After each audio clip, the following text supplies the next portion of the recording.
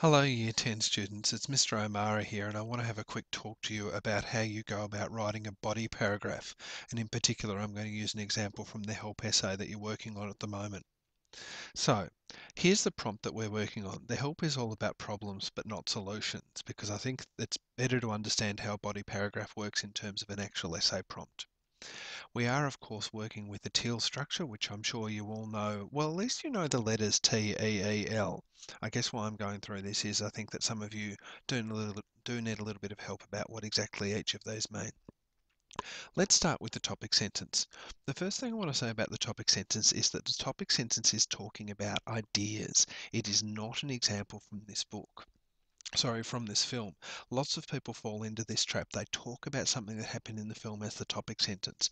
You need to stay up with your topic sentence in the level of ideas, talking about things which are true in a number of examples. So I'll give you an example of this. There you can pause and have a look at that topic sentence. It is not about what happened to a particular maid. It is not about a particular white employer. If this is generally true of this film, you would expect to be able to find 3 or 4 examples of where this happens. Because if something happens only once, it might not be true for the whole film. So there's my topic sentence. The help is a story about problems, mostly the problems of black maids and how their white employers treat them.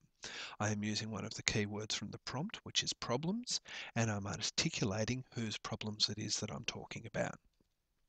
Next up is the example or evidence. This one cuts both ways. Some people say example, some say evidence. It means the same thing. Here is the example I've given.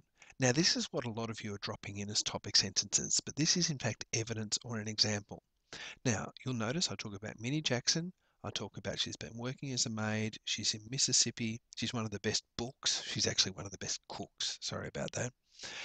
When she disobeys her employer, Miss Holly Holbrook, and uses the inside toilet, she is immediately dismissed and sent out into the storm.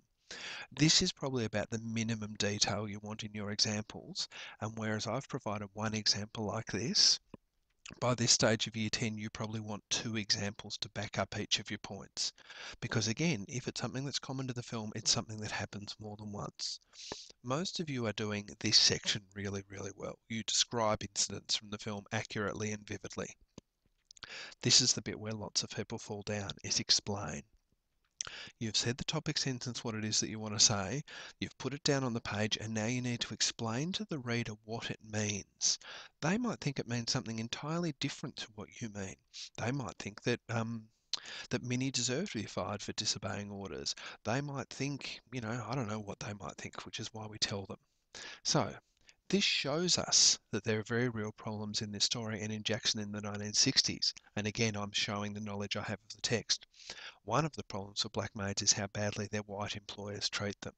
So I come back and say, you know what, this is why I gave you this example to show you that there are problems, and the problem is how black maids are treated by their white employers. So that's what explain is. And lots of you are either not doing this or not doing it very well. So you really need to knuckle down and concentrate on this, because this is one of the trickiest bits of a good essay. Last is the link. Now the link should actually be a double L, but I'm sure you're intelligent enough to remember that.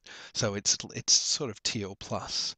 There is the link back, which is the link back to the point I'm just making, and also, sorry, the link to the overall essay point, and also the link forward to the point I'm going to make in the next paragraph. So let's have a look. The help is a story about problems, particularly for the black maids. So that's going back to the prompt and saying, you know what? Yes, the help is a story about problems.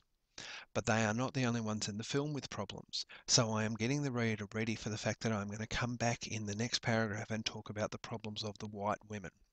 So that is what your link is. You link back to the essay prompt and say, this is what it shows us in terms of the essay prompt, and this is where I'm going next. So you've got your teal structure, but you've got to be really honest with yourself about this last E and this L. Some of you are just doing a T structure, and that is how you do a half reasonable body paragraph.